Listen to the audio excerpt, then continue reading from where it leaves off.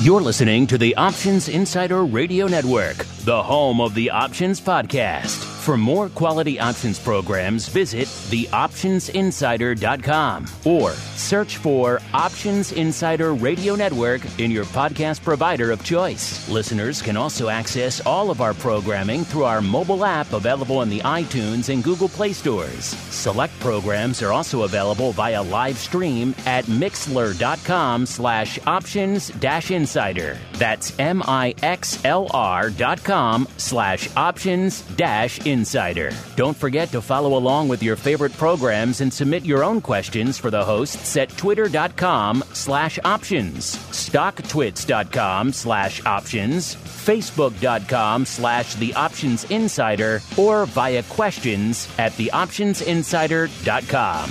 The Options Insider Radio Network is sponsored by Fidelity Investments. At Fidelity, you'll always get a great value for your options trades. And with powerful investing tools that provide clear next steps, plus independent research and a wide range of investment types, we can help you make better trading decisions. Learn more about options trading with Fidelity at fidelity.com/options. Options trading entails significant risk and is not appropriate for all investors. Certain complex option strategies carry additional risk. Before trading options, contact Fidelity Investments by calling 800-544-5115 to receive a copy of the characteristics and risks of standardized options. Fidelity Brokerage Services, LLC, member NYSE SIPC. And now, it's time for the show that breaks down the options market. From unusual activity alerts to market analysis, strategy overviews, listener questions, and much more. If it involves puts and calls, then our all-star panel will break it down. It's time to hit the option block with your host, Mark Longo from the Options Insider Media Group, and co-hosts Uncle Mike Tussaw from RCM Asset Management, Andrew the Rock Lobster Joe Vanazzi from OptionPit.com, and Mark the Greasy Meatball Sebastian from OptionPit.com. And now, get ready to hit the option block. All right, everybody, that rockin' tune means it's time to rock out with the option block, your favorite, I hope at least it's your favorite bi-weekly source for all things options related. Let's get right into the business at hand here. Joining me to talk about all things options. Let's just spin the wheel, see who we got. Here we are, first off, way out in the hinterlands of Chicago, a little sleepy hamlet we call St. Charles, where we are joined by none other than Uncle Mike Tussaw from St. Charles Wealth Management. Welcome back to the show. What are the odds you be joining us from St. Charles Wealth Management in St. Charles? Amazing, 1,000,000 to 1. Doing well. We actually have a little bit of rain today, but aside from that, all. That's what happens when you turn off the weather shield every now and then. You get actual weather, which is crazy out there in the provincial hamlet. And also joining us, I'm not sure where he is. He could be down the... What was that, Mike? We like to live like the rest of the world at times. Yes, sometimes. Every once in a while, you got to slum it like the rest of us and have some actual weather. And then again, joining us from, who knows, could be out in the town that changed America, or could be right down the street, or could be who knows where. It is the Greasy Meatball, Mr. Mark Sebastian from OptionPit.com by way of Garmin Line Capital. Mr. Meatball, welcome back to the program, to you as well. Hey, good to be here. I'm happy to be around and happy to see y'all. Are you joining us from the World HQ? Or are you joining us from Riverside, Illinois? Where are you beaming in from? I'm coming to you live from the HQ in beautiful downtown Chicago on LaSalle Street. Beautiful downtown Chicago, and in that it's raining and gross. Rain in July, rain in January. There are worse things in Chicago than a little bit of rain in January. And there are worse things in the trading block, so let's get to it. It's time to break down the latest topics, trades, and trends in the world of options. It's time for the Trading Block. All right, everybody, welcome to the Trading Block, the portion of the show where we break down what the heck is trading, what is lighting up the old collective tape. And apparently, if you didn't get the memo, all is right with the world again. All the major indices up pretty firmly, not quite the explosion to the upside that we've seen in recent weeks, but still pretty firm to the upside. S&P up about right around 1.25%, a little bit shy of that. NASDAQ up about 1.6%, and the Dow, just the laggard, up a mere almost 1%, not quite 1%. Even seeing gold get a little bit of a lift, up 0.25%, a little over 3 handles, and crude oil, threatening WTI threatening the 50 handle at 49.25 out there right now. So it's kind of green all over the place, except for our old friend ye old VIX cash, which is relaxing to the downside, off a slight tenth of a handle or so, right around 21.25 right now. Got as high today as looks like about a point and a half higher, about 22.71 earlier in the session, and then kind of just tapering off ever since as the markets feel the upward magic. Also seeing some of the names you guys like to trade making some news here today. We got good old Tesla up a whopping 18 handles, or about almost 6% on news. Apparently they broke ground on their Shanghai Gigafactory outside of Shanghai. So that's enough to send the stock moving. As you might imagine, we've got Pivotal Research Group initiating coverage of Amazon with a buy rating. Go figure. They're putting a price target of $19.20, which right now is at about $16.20. So 300 handles to the north. That's enough to bump the stock up about 3% over there as well. And Apple kind of unched, despite the fact that it's striking a deal with Samsung, so you can get some of their iTunes stuff on their Samsung TV. So Apple and Samsung haven't always seen eye to eye, but apparently making nice there. All right, let's go around the horn, see what's kicking things off. What's on their collective tapes. Let's go back the other way. Let's go back to the Meatball first. Mr. Meatball, what's catching your eye? And did you get the memo that all is right with the world again, sir? Yeah, kind of some crazy rally going again. We go $85 yesterday and another $31 so far today in the S&P. The Dow's a little weaker, but really it is green across the board. Apple about the only stock that's not just gone straight up. I'm not seeing much red anywhere. And this market looks like, at least for the time being, it's a little more relaxed. Yeah, a little bit more relaxed than the multiple percent upside days we've seen in recent weeks. Mr. Uncle Mike, did you get the memo that all is indeed right with the world? And are you all in? I know you're waiting for the bit of positivity before you really kind of dove in with both feet. Is this the moment, or are you still thinking this is the market for crazy people? I think it's a market for slightly less crazy people at this stage, but I'm kind of like a Teddy Roosevelt, walk softly but carry a big stick type of a thought on this. In looking at this, I think that what I'm looking to do this week is gradually kind of scale into this market and the aggressive strategies with which I'm doing. But if we do go negative on the year, I will plan on scaling out rather quickly. I'm not looking to just go all in right now by any means, but I think this is a huge opportunity to scale in with the fact that we have S&P down 6% from last year. If you feel you missed anything last year, now is a phenomenal opportunity to get into things. But once again, I want to emphasize scaling in. And one thing that has been key throughout history is if the market's higher or the market's lower. If the market's lower on the year, then you're not going to make money if you're a bull, and vice versa, of course, unless you get in at specific times. So what I'm looking at right now, I think now is a good time to start dipping the toe in the water. At least that's what I'm going to be doing this week on the aggressive strategies. And let's see what's lighting it up collectively out there on the old options tape. Let's look at equities options first. Apple, despite the fact that it's pretty much unched off like a quarter or so, it's still leading the tape, about 355,000 contracts on the tape. Number 2, GE, about 273,000. Number 3, AMD, a little bit shy of 250,000. Then we drop off a bit to number 4, Netflix, $177. Micron, number 5, 140,000. Then we got NVIDIA, Telephone, the old Telephone, the other T name that was big back in the day. Tesla, Amazon, and Bank of America round out the top 10 with about 119,000 there. On the bottom, in terms of other products, indices, and whatnot, coming into Showtime, this data maybe is about a half an hour old or so. VIX had about 318,000, so actually decent paper for VIX on the day. About 1.25 million contracts in SPY, a little over half a million in SPX, and about 275,000 out there in the Qs, which average somewhere around a million a day out there in Qs, Lance. So we're talking numbers, gents. I've been crunching the numbers. It's the end of the year, beginning of a new year, so we always look back on things that were exciting, things that were popular, things that were interesting. We also crunch the numbers on this show and looking at what was popular for our audience of this program over last year. We have the numbers. Would you guys like to hear what the most popular items, most popular shows of the option block were from last year? Absolutely. Yes, I've been dying to hear about the. I know you have. You've been hitting me up every day since New Year's. I gotta say one thing before you start.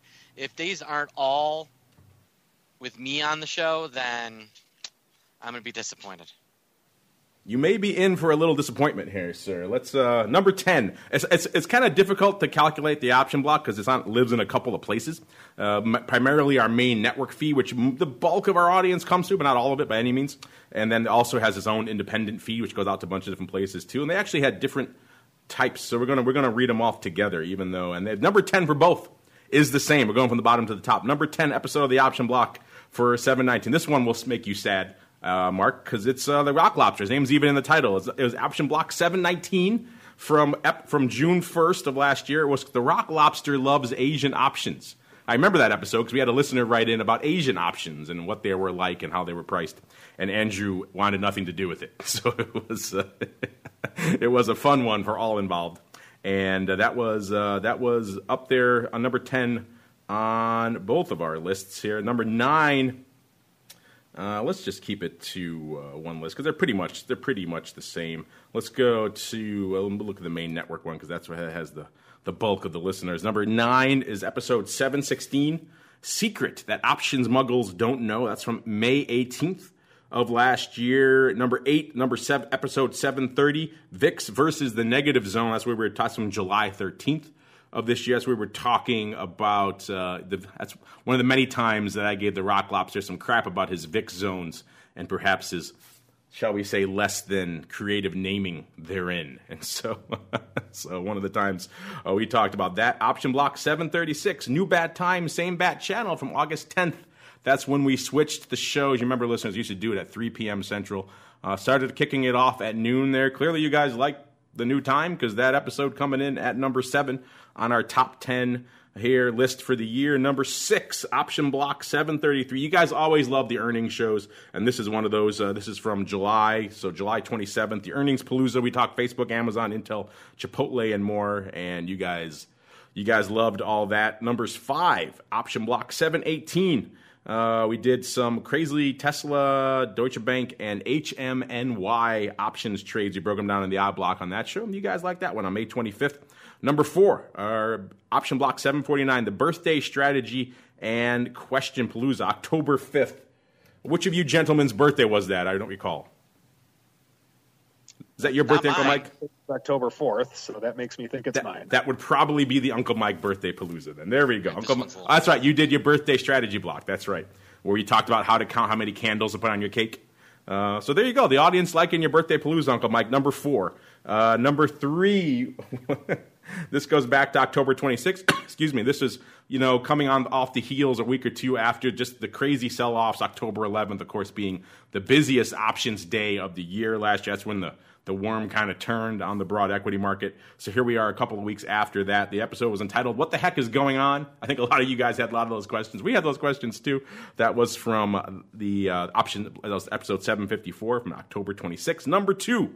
So the penultimate episode, in terms of interest at least, was episode 725 from June 22nd, where we talked about well-timed puts and funky verticals. You guys like all that stuff. And our number 1 episode of Option Block for last year, because Option Block 747 from September 28th of last year. So interesting timing, kind of in the lead up to that sell-off, but it hadn't really happened yet, so we were still kind of in firmly, mostly bull territory. VIX wasn't exactly lighting it up. Volume wasn't lighting it up, so kind of interesting that period would be the one. It wasn't February. It wasn't late October. It was late September, actually, and it was in search of the steepest skew, where we kind of compared and contrast a lot of different skews across a variety of different products. So that kind of surprised me. That surprised you guys that was that's the hot business on the show this past year? They wanted I would that have that skew? some of the shows when I would have guessed when the day after or the day that XIV went under. That would have been my guess for number one. Yeah, you think February would have ranked higher, but I'm looking at... Yeah, you would have thought. This data goes down to number 13 here, and I see some stuff for November, something for January. Our big wrap-up of 2017 episode was number 12. Number 11 was that. Yeah, I don't see... It's funny, I don't see any February here in like the top 13. I got to go down a little farther. So that surprised me. Do you want to do... if you like, I can do a quick run-off of the top overall shows on our network for last year. You want me to hit that really quickly? For sure. From the resounding yes, I guess the answer is yes. I'll hit those really quickly here as well. We'll put out stuff on the network and on the website and, of course, on social media, so you guys can find all those episodes as well. The number 10 over us is all of our shows now, so this is everything we do. Daily news, TWIFO, volatility views, advisor's option, all that stuff. Excuse me, interview show. Boot camp as well, surprisingly. Number 10, What the Heck is Going On? Episode Option Block 754, that one I mentioned before from October 26, coming in at number 10 on our overall network list as well. Number 9, Option Block 725, so well-timed puts and funky verticals from June 22nd, so the bottom half here, a whole option block palooza. Number 8, it was the search of steepest skew, that one we talked about from the top of the list from September 28th. Number 7 on our overall network was TWIFO number 117. That was a deep dive into equity, volume, and volatility from September 7th of last year. Number 6 was the interview I did with our old pal, Mr. Sosnoff there from Tasty Trade, when they won our Brokers Madness competition. That was from late April of last year. Number 5 is TWIFO 116, Metals, Energy, and Hedging Equities with Treasury Options from August 24th of last year. Number 4, good old Boot Camp. Boot Camp, you guys love yourself some Boot Camp. The show was on hiatus all of last year. We only did 2 new episodes, and yet you guys continue to devour that show. Boot Camp number 4, Options Boot Camp 72, Busting Options Expiration Miss, actually came out in December of 2017, but we included it on this list because it had a furious amount of downloads in 2018 as well. Number 3 is actually an option block from 2017 as well, but we also included it because you guys loved it. It was our Bitcoin Battles and Long Options Debate episode from December 5th of 2017. So actually, ironically, our biggest show of the year last year was actually a show we did at the end of 2017, but you guys continued to love it all year long. I guess part of that is because of the Bitcoin in there, and that was, of course, the Bitcoin Frenzy. Number 2 and number 1 are both kind of surprises to me, but it shows your guys' love of this program. Options Bootcamp 73, Options for Veterans. We did that one back with the Trade Station folks back in NASDAQ back in February 1st. I mean, Bootcamp was on hiatus last year. We only did 2 episodes, and you guys still devoured over 250,000 hours of that show. You guys love that show. So we heard loud and clear. We're going to do more of those coming up starting this week. We're going to start doing more boot camps. And number 1 show of the whole network last year was Options Bootcamp 74, trading options in a high volatility environment from May 30th of last year. So you guys love it. You have spoken loudly and clearly. Don't worry, we'll get more boot camps on the air for you guys. Speaking of which, we got to keep rolling. It is time to keep on rolling into the old Odd Block. It's time to break down the most interesting, unusual, and downright questionable options activity that's been identified by theoptionsinsider.com. It's time for the Odd Block.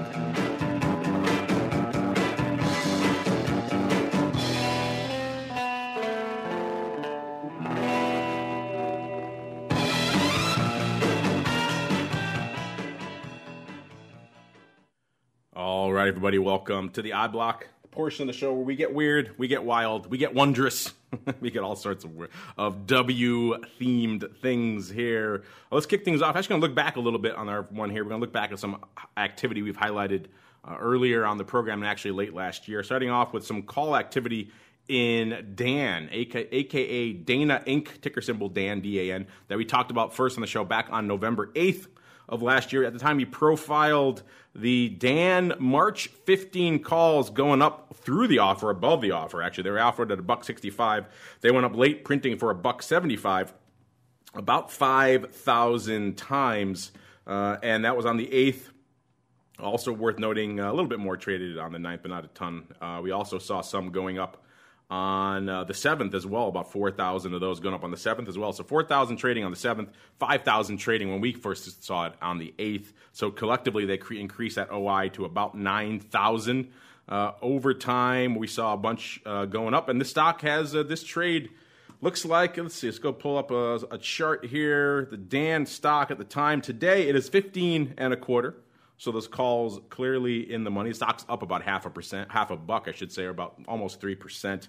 But this name since, let's see, went up on the 8th of November. At the time, stock was trading a little bit shy of 15, 14.91, and it's kind of vacillated in this range of about, high 13s to flirting with 15, not quite breaking through. It got into the mid-13s a little bit a while ago there. Actually recently hit 12.98 back on the 24th, so it had a little bit of downside there before popping again on the 26th to 13.74. And apparently that was enough for this guy. He decided, you know what, I haven't been on the right side of this trade. The stock has pretty much vacillated or gone down ever since I put this trade on. I bought myself until March. But if you're long premium trader listeners, you got to have that stuff happen fairly soon before too much decay sets in. And then you kind of just make him back decay. So our friend here decided, I think, that pop from about 12.98 up to 13.74 on the 26th, our friend here decided, you know what?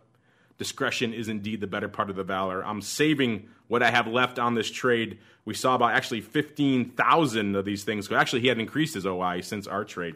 But he had 15,000 traded on the 26th, and he wiped out pretty much all of the OI. Nothing really left going on. They were trading at the time. The stock ended up closing around 13.75, and these things closed for around $1.07. So he took them off around a buck and change, having lost somewhere around 70 cents on this trade. Mark, you're a fund manager out there. You could certainly maybe empathize with this guy a little bit and say, hey, sometimes when the trade's not going your way, we've talked before about when trade goes your way, you got to take it off. Sometimes if it's not going your way, you got to take these bad boys off as well. What do you think about this guy here putting on some upside, or not even that much upside, kind of at the money, and then having it not go his way and deciding a few months later to get the heck out of Dodge, sir?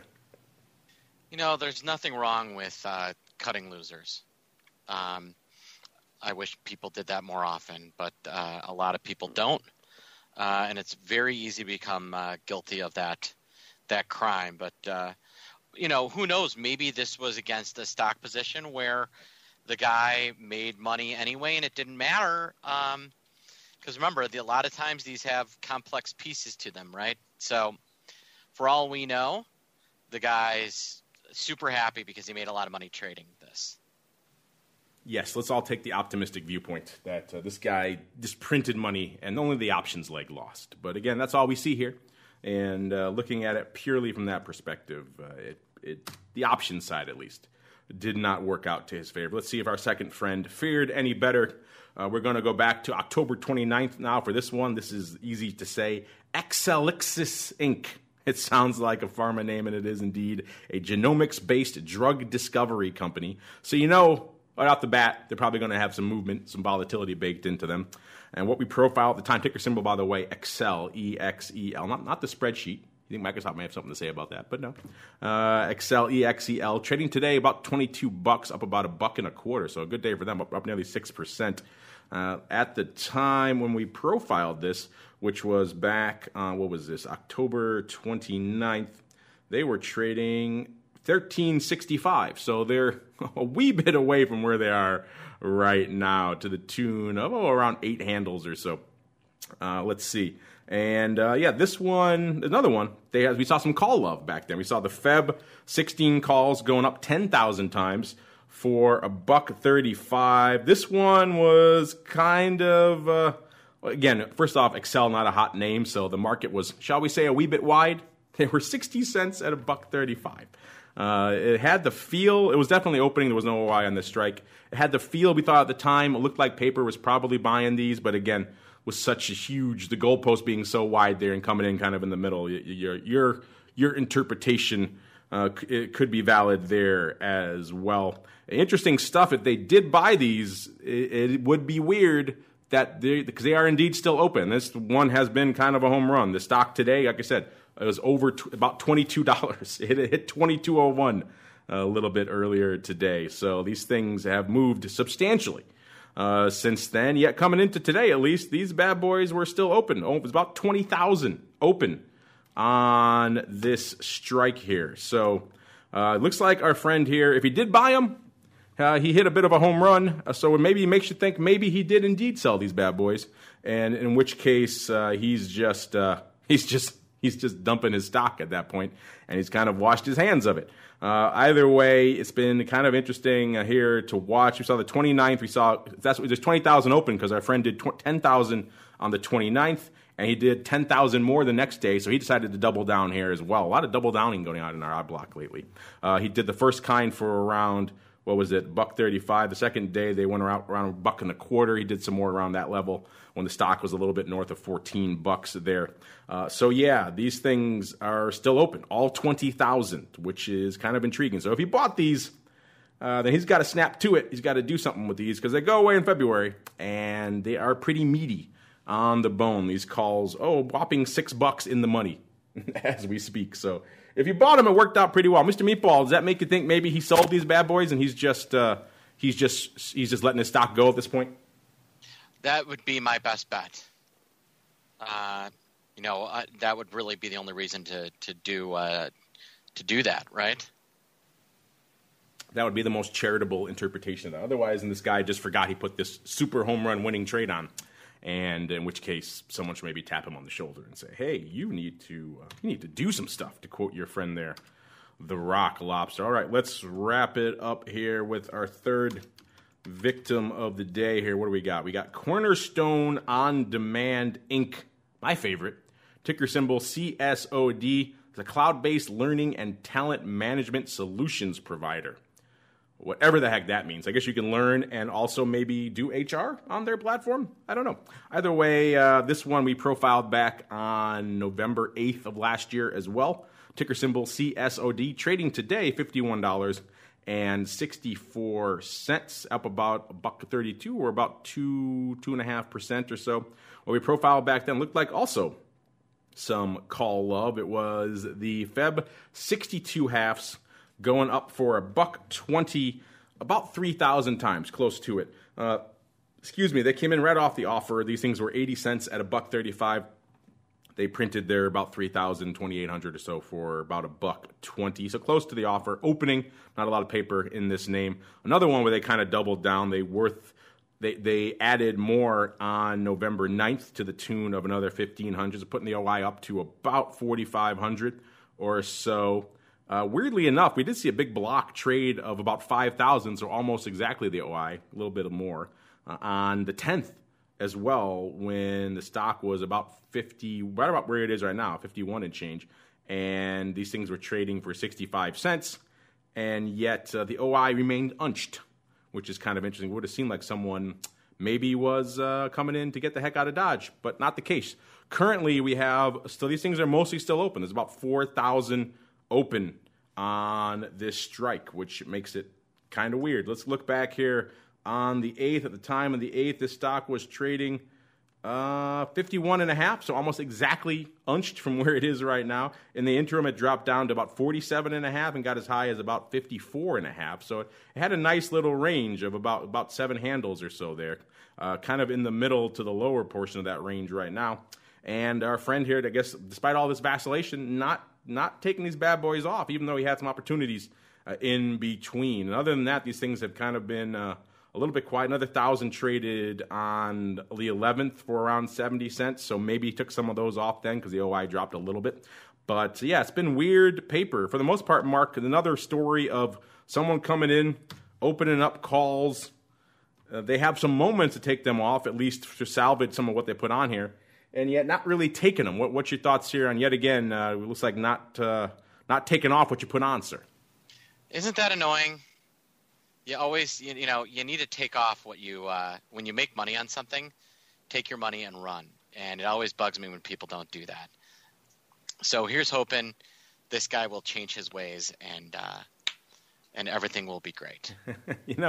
It's kind of become a theme for the odd block a lot lately. You're seeing these size prints go up that seemingly work out, or in this case, at least he has a chance to maybe mitigate some of the erosion, and yet they don't take it, which is often they'll double down too. They'll see them doubling down to do more the day after the trade, and then they don't take it off.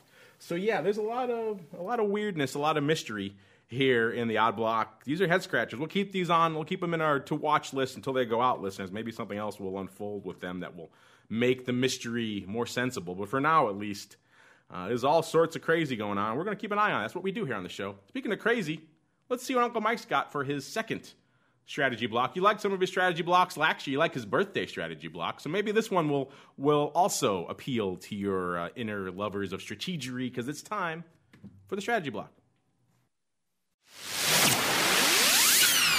It's time to dispense options, wit, wisdom, and education. It's time for the Strategy Block.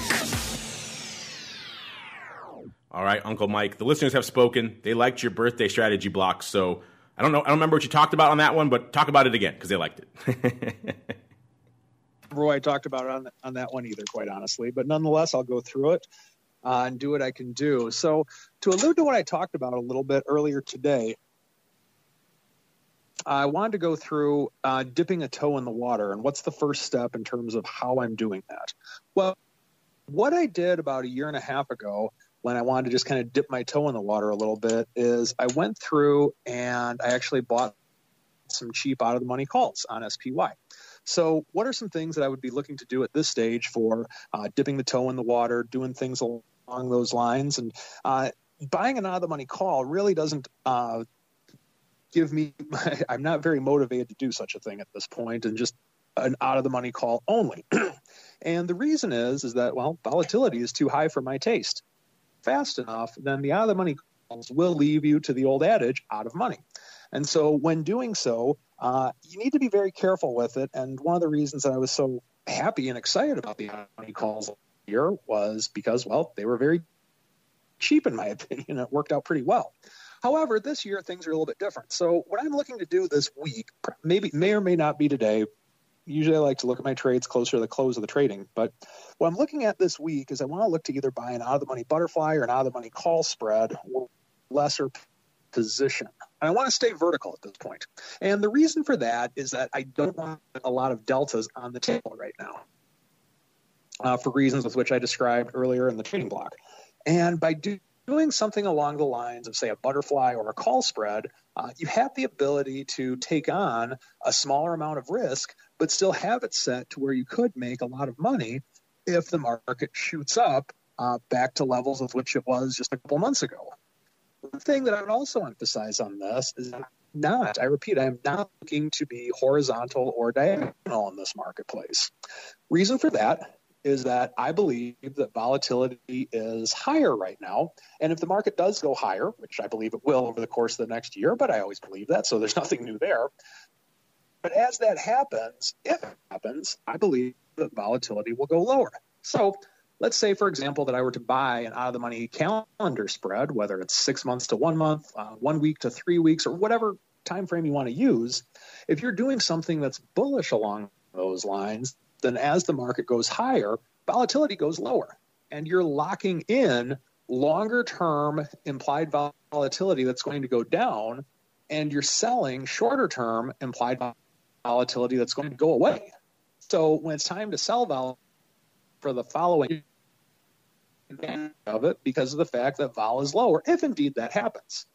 Now, with that being said, I want to emphasize that you need to take the right steps in terms of managing your risk. Don't put on too big of a position.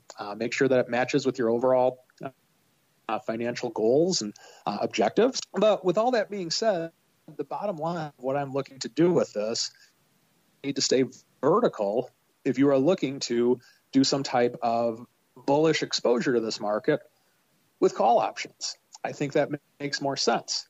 Now, the other side of this is that with volatility this high, would I consider selling a put spread? And the answer is yes, I am going to look at that. However, if I do, it is going to be a much lesser position, and it's something to where I want to know that it's going to be, I'll have the ability to make an adjustment should the market go lower quickly. I'm going to be very careful on that side of it. So those are the two things that I'm looking to do. But the bottom line of what I really want to emphasize today on the strategy block is stay vertical.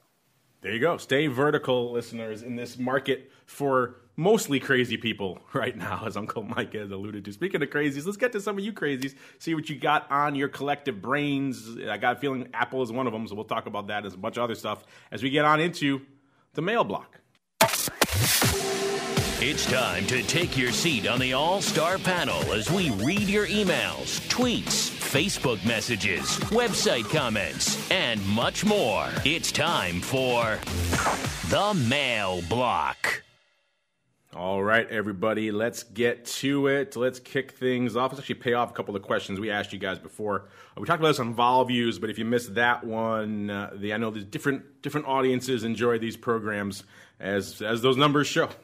And, we asked you guys where you thought we did our big crystal ball palooza. You guys, ton of you weighed in. We're still collating all your results, but we'll have all of them ready, of course, for its end of the year contest anyway, so no rush there. But that contest, I should say, or the closet, but that contest did close. It went into the closet on the end of Friday there. So hopefully you got your votes in. In terms of the broad poll, we asked you, where do you think VIX is going to close? We gave you some broad ranges to pick close for the end of the year, of course. 37% coming out on top with the very elevated zone of north of 23.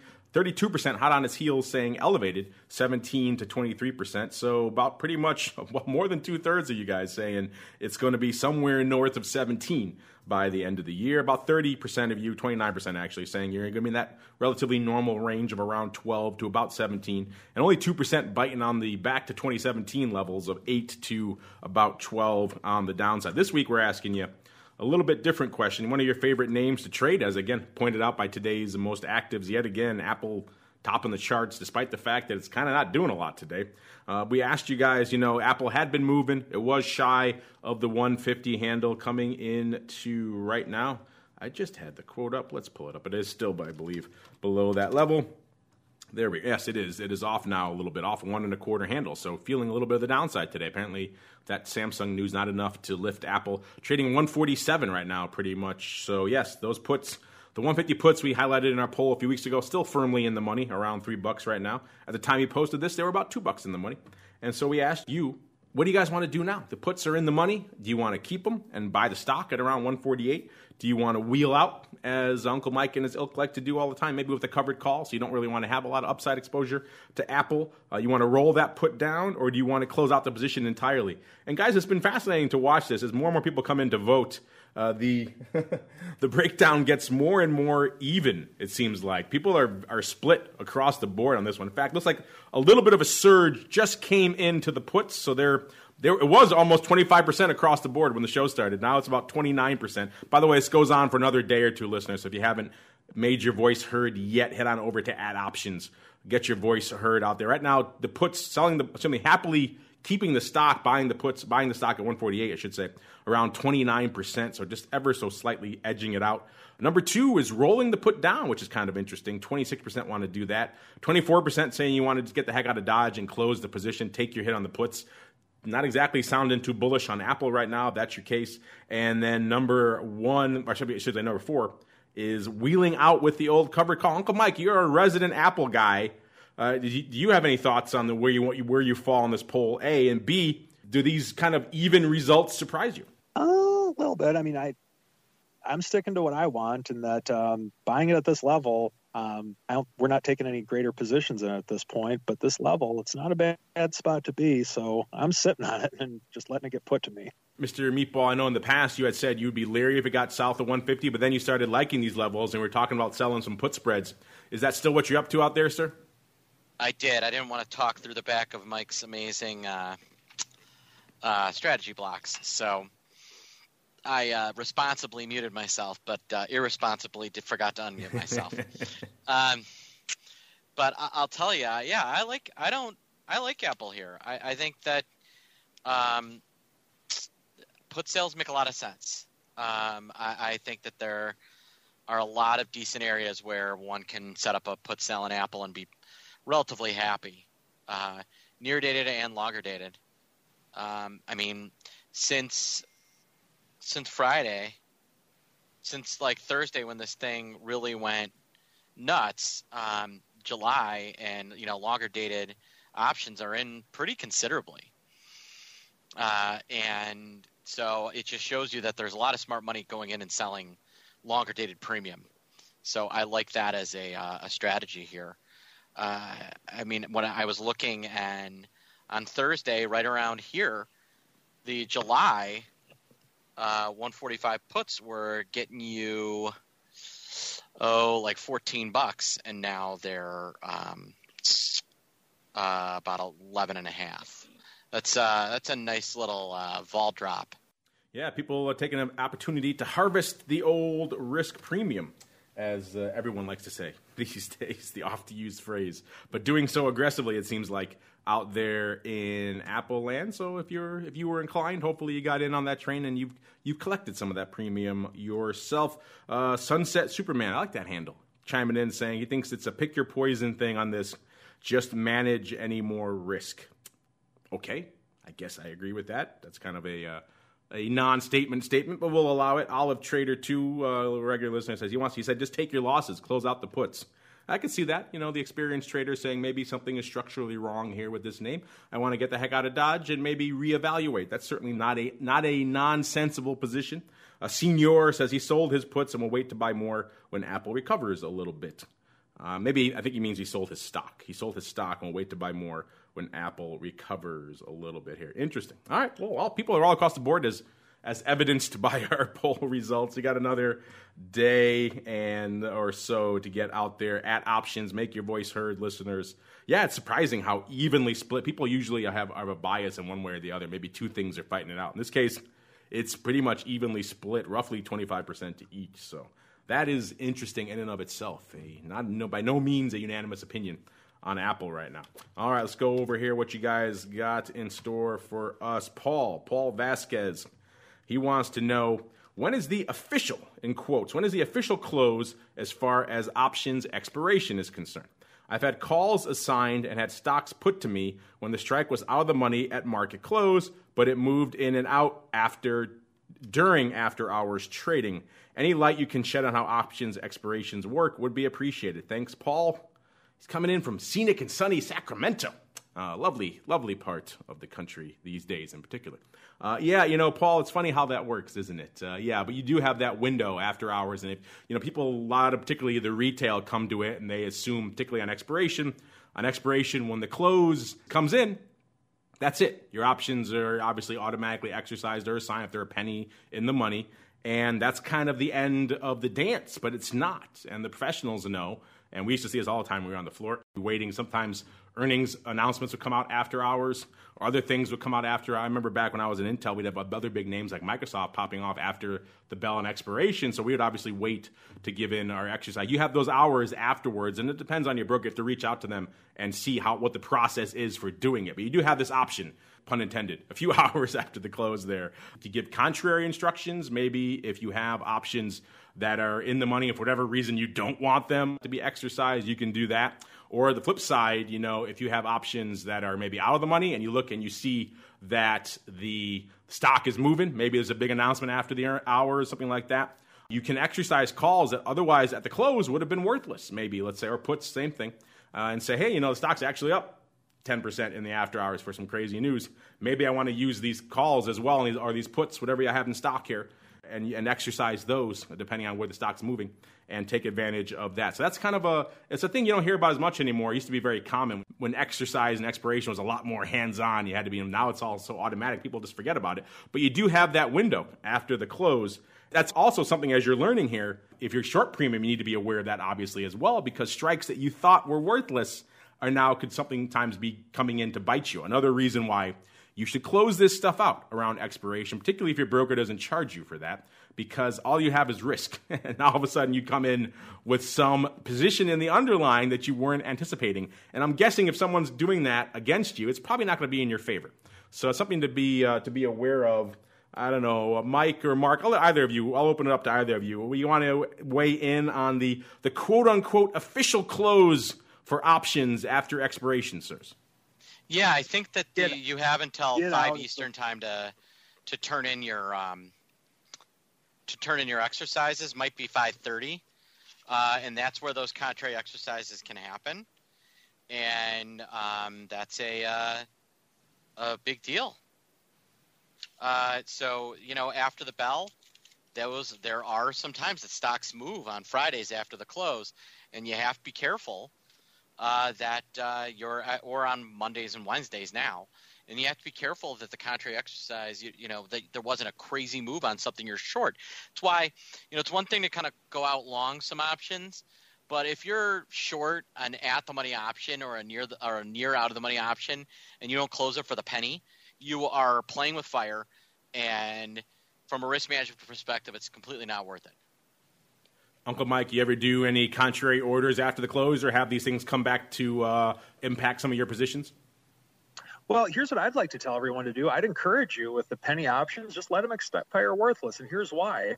Because I like to let my penny options that are long just sit there, and then all of a sudden, if the market goes way up, I get a pleasant surprise the next day.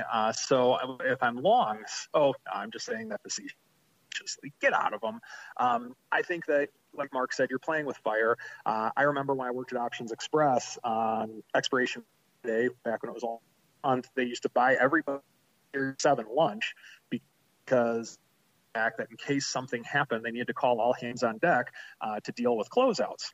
And what closeouts are is that the broker will do and this is pretty much any broker, they'll do anything that they can to not have you go into expiration without the risk. They don't want that just because it's a hassle to them and it's very dangerous to you, the trader. I remember our risk manager, he used to give us a Newt Rockney speech every Friday, and I wasn't even in the trading department or the risk department. I was just there to help out every Friday that I was in town. And it was very much, I'll never forget how he would present with, and if Google is $10 out of the money, it's in the money today. And it was one to where it was pretty dramatic. And you don't want to be anywhere near being assigned or to be exercise automatically. Because the other thing, if you're long an option and it's maybe slightly out of the money, if all of a sudden it becomes in the money, if it's in the money by a penny or more, then by rules of the OCC, it's going to be exercised automatically. So keep that in mind when you're going through this, in that if you're close, get out. It is not worth it. The only other thing I'd want to add now I think about, if you are long an option and maybe it's a little bit out of the money, it would be too much of a commission to close it, then what you can do is you can call your broker and just give them a do not exercise order. So with that, get out. That's the bottom line. And really, here's the other thing I would say is if your decision to close an option is determined by your commission, then you're paying way too much in commission. People always have that psychological barrier, right? If the commission's worth more than the position, they just won't do it. It's a weird psychological tick a lot of people have, even if it's a couple of bucks, right? Oh, I'm not going to pay money to close that out. How many times have I heard that? So, yeah, there's that weird. That's why I like brokers. Oh, here's an example, though. Real quick, though, Mark, an example of that is, let's say even if you have a really good commission rate, and let's say the option's out of the money and it's trading at 0 cents by $1 and you're long the option, or 0 cents by a penny, and you're long the option, and it's zero bid and you can't close it out. That would be another example. Yes, that is an excellent example, Michael. That really is. Good job. But in terms of what you said, if you do have to think about the cost of it, then you are paying too much for commissions. I would agree with you on that one, no doubt. And if you're trading options that are no bid at $1, then you got some crazy options going on in your portfolio. You do. You got no some high vol positions. So yeah, long short answer to your question here, Paul. It's a good question, by the way. I don't know if we've ever really touched on that before. No one's ever really asked us. So yeah, you have that couple hour window after the close. It's funny. Another thing too, I think that people have become so near to expiration now because it happens almost literally every day. Oh, it's another expiration. They'll forget about it. When it was once a month, it was a bigger deal. People made a lot more, there's a lot more show and pageantry and effort that went into it. Now it's like, oh, Monday, Wednesday, Friday, whatever. Not a big deal. So, yeah, it's kind of fallen by the wayside a little bit, that little secret quote-unquote window. Your brokers don't really go out there and advertise it to you, and you got to do the extra homework to actually reach out to do it. It's not usually a button on the website. You probably have to call them, which I know you don't want to do. But that's what it is there, Paul. So keep an eye on that. If you're a premium seller, make sure you got stuff out of the money and you're being lazy, you're being cheap. You don't want to close it. Those can come back to bite you. So watch your stuff in that couple-hour window after the close. See what's going on. Watch the after hours because that you could have a surprise otherwise waiting for you in your account on Monday morning. All right, let's keep on rolling into our final segment. It is time to go around the block. It's time to tell you what we'll be watching on our trading screens until the next episode. It's time for Around the Block. All right, everybody, welcome to Around the Block, the portion of the show where we do just that. We go around the option block and tell you what we're watching for the rest of this week, at least until we gather here together on Thursday to talk some more option block here. Let's go back. Let's go the opposite way again. Let's go back to the Meatball. Mr. Meatball, we're in kind of this weird kind of nether region right now. Nether realm maybe might be better. Nether region has other connotations. But, we're in this weird zone in the market right now where, one day we're up strong, next day we're down strong. Today we're in the former portion of that category. You never know when the latter may rear its ugly head again. It could be another tweet coming out of the administration. It could be some other element for development from the market or the government shutdown that exacerbates issues, the trade war, a lot of things lurking out there, other shoes waiting to drop. So what are you keeping an eye on in these kind of crazy times in the market, sir? I'm just kind of really watching how the volatility space is moving. I'm watching interest rates. I'm watching really just a lot of different little stuff. I don't think we've got a lot of big announcements coming up that are overly concerning. So yeah, I'm just not. I'm not sure. There's anything specific other than, are we going to make that run at the 50-day moving average in the SPX? And now that the VIX curve is really flat, what's the next move? So if I'm watching anything, it's the VIX curve. Yeah, I was just pulling that up as you were talking to see if our flatness is still intact, and it is. We are still eerily flat, I think we termed it on which is a kind of a weird scenario. That's also maybe the VIX showing us, we don't know where the hell we're going in the next couple of weeks. Longer term, things get a little bit more sensible, as usual. But in the near term, it's a bit of a coin flip out there. What the heck's going to happen? Mr. Uncle Mike, sir, same question for you. You sound like you're cautiously dipping some toes back in at these levels, but you still give the caveat that it's a market for, shall we say, if not crazy people, at least mildly perturbed people. What are you watching for the rest of this week until Thursday, sir? If you were still that ill, I would have told you. Well, I think 250 and SPY is something I'm really looking at really closely. I think, and when if we dip below that level, and if we go above that level, if we stay above that level, then we're positive on the year for the most part. SPY didn't close 2018 right at 250, but it was very close to it. So I'm watching that because I think it's a key number. Also, very close to the close of last year. So looking at that, and of course, looking at things macro, I think that all of a sudden we get a deal if there's a wall and people agree on stuff and everybody's happy. I think the market's going to like that because it'll display more certainty, not because they're concerned about political issues either side of the aisle quite. But I think that if we see more stability and less government interference, then I think that'll be viewed as a positive for the market. So watching that, as well as things that are going on in China. There's the old music. All right, listeners, unfortunately that means we've come to the end of the party here on the old option block, and what a party it was. We talked about what was lighting it up in our tapes. Kind of a weird day for everybody. Names that are making it up, names that and shows that you guys love and like to continue to download. What you like? You like Uncle Mike's strategy block? You like the Rock Lobster talking about Asian options, or perhaps not so much there. You like the Meatball doing all of his various crazy things here on the network. So we'll try to keep delivering to you what you guys like. Hopefully you checked out just we did it live on Friday, but just launched, hit the network this morning, actually late last night, our new crypto show, the Crypto Rundown. So if you're intrigued, I know you guys have been hitting us up all year long. What would crypto options look like if they were listed? What would the skew look like? What's the volatility? We answer all those questions and a lot more, because spoiler alert, they are trading. They're just not listed. So we got some good folks on there to help us break down things like the skew. So if you want to know what it's been like throughout the course of a very wild year in crypto, check it out. It's hitting the network pretty much as we speak. It's been a while since we had a new show hitting the network, so that's always really fun. That's going to be coming at you. We did it on Friday this past week. I think we're going to move it to Mondays. That's better for people's schedules. So look forward to it next week, next Monday, from pretty much a week from now. A new episode of that hitting the network pretty soon. A lot of great guests lined up for that. Should be a fun one. So if you're even remotely intrigued by crypto, and even with the sell-off, a lot of you guys are, I know. Check it out. It's a fun one. Let's go back around the horn, see what's cooking. Let's start with the Meatball. Mr. Meatball, again, I've heard the rumor that the one-eyed lobster himself is coming to town this week. What do you got cooking for people who might be in Chicago tomorrow, sir? Yeah, on Thursday. Yeah, we're doing it's Thursday. Okay. We're doing an event at the SIBO from 4:30 to 6:30. It'll be us presenting on volatility and some new fun stuff that we've been working on with drinks afterwards. So if you like free drinks and hanging out with me and Andrew, and you're going to be in the Chicago area, come and visit us. You can. I've tweeted out where you can register, and I think Mark may make an appearance as well. He likes getting drinks on me, so it would make sense that would be something he would show up for. The best drinks and the best food on the planet are always the ones that are on the courtesy of Mr. Meatball. As long as the SIBO security doesn't tackle me at the door, I shall endeavor, sir, to make an appearance. It should be fun. And Mr. Uncle Mike, sir, what is cooking for you over there in St. Charles Wealth Management?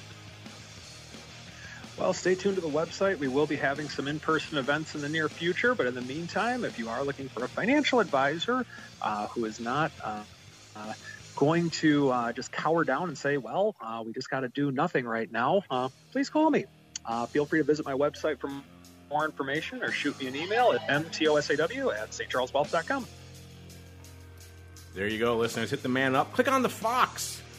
Someday it'll do something cool, if I keep saying that. So head on over to stcharleswealth.com.